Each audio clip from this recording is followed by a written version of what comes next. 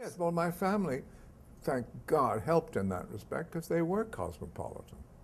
They were well-traveled and well-read people. Thank heaven I grew up under their influence.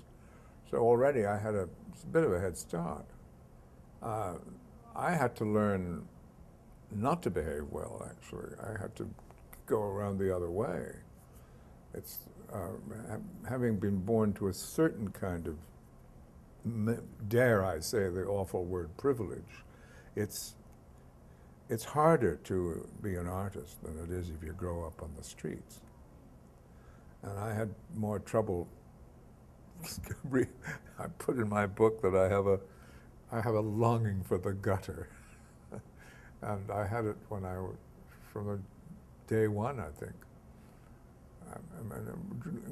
Growing up in a family who were steadfast about good manners and proper behavior at the dinner table, I couldn't wait to get out and search for the strip joints of Montreal. I longed for the gutter. I had to, because to be an artist, you've got to be free of all behavior. So I think it's harder to grow up that way into the theater than it is if you really have been fighting all your life for survival.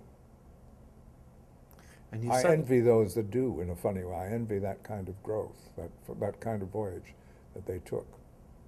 Coming up from? From the gutter.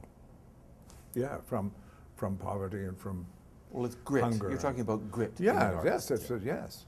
And freedom, yeah. And anger. I didn't know what anger was until I was about 18. Then I realized that. I think when my mother died, I was angry about that. That made me angry. But you've kept the fires burning inside you as an artist. A number of artists get their 50s and 60s and the fires dim down and the fires go out. You haven't. There is something still burning in you. I saw it in the later. Yeah. You've got How do you keep it burning? Well, you must. First of all, you must keep it burning, so you make sure that you do. And secondly, once you've been angry, I think it stays with you. And it's the old thing that you have to frighten the audience if you're going to be an actor of some stature. You have to be able to frighten the audience. I mean, you have to possess the great temper. All those wonderful critics that wrote about Irving and other great actors of the past who said, and Keane particularly, who had the great temper, who could turn an audience to stone, you know. You have to be able to at least attempt to reach that if you're going to play the tragedies. And indeed, if you're going to make a tragedy out of some simple contemporary tale, you have to know how to be angry. Romeo is hopeless unless he can terrify you when he yells at the friar. He's got to show all the rage that poetry calls for. And if he can't do that, then he's no Romeo. In the Banishit speech. Yeah. And I remember Agate often saying, I just saw somebody's Romeo, the old Vic. He was fine, very pretty to look at, spoke beautifully, no temper, no Romeo. Hamlet, the same thing, I think. I was trying to think of a star who didn't have the anger, and I was thinking of Paul Scofield.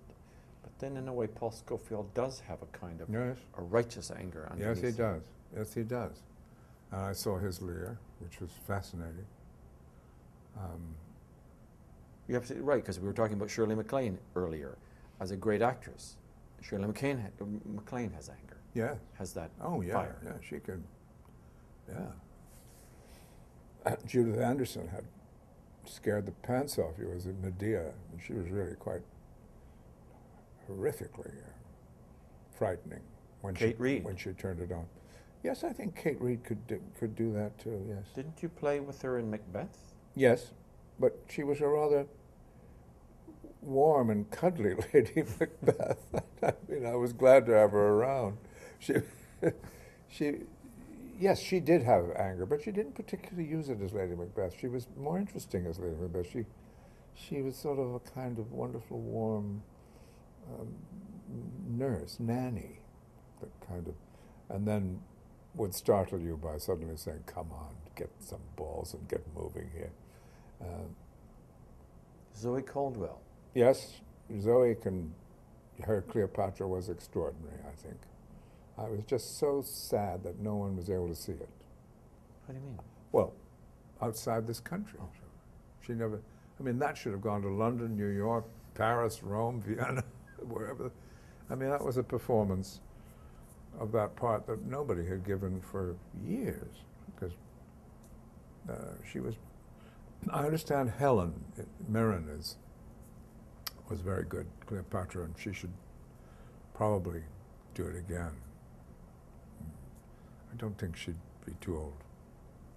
But Zoe had all the fire and all the vulgarity and all the humor.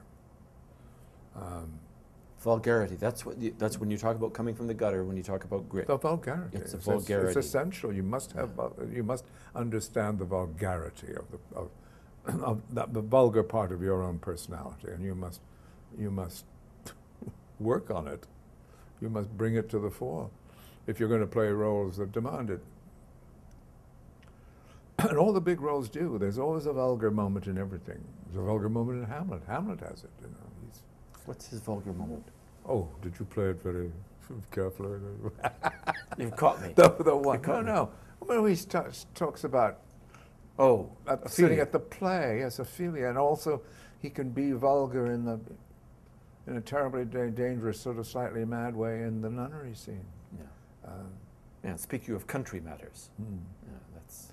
Yes. Oh, there's full of all that. Yeah. I remember there's a wonderful bit of business that Edmund Kean did, and maybe you know this. In the nunnery scene, he really went absolutely ape and lashed into her like some,